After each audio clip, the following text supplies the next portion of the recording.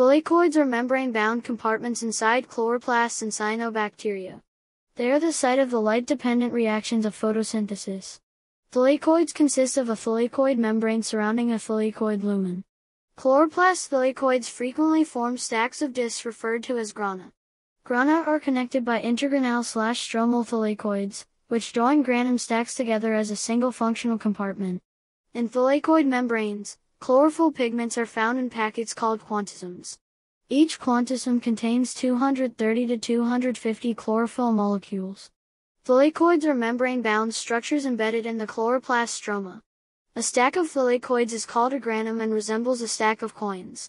The thylakoid membrane is the site of the light-dependent reactions of photosynthesis with the photosynthetic pigments embedded directly in the membrane. It is an alternating pattern of dark and light bands measuring each 1 nanometer. The thylakoid lipid bilayer shares characteristic features with prokaryotic membranes in the inner chloroplast membrane. For example, acidic lipids can be found in thylakoid membranes, cyanobacteria and other photosynthetic bacteria, and are involved in the functional integrity of the photosystems. The thylakoid membranes of higher plants are composed primarily of phospholipids and galactolipids that are asymmetrically arranged along and across the membranes. Thylakoid membranes are richer in galactolipids rather than phospholipids. Also, they predominantly consist of hexagonal phase II forming monogalactosyl diglyceride lipid.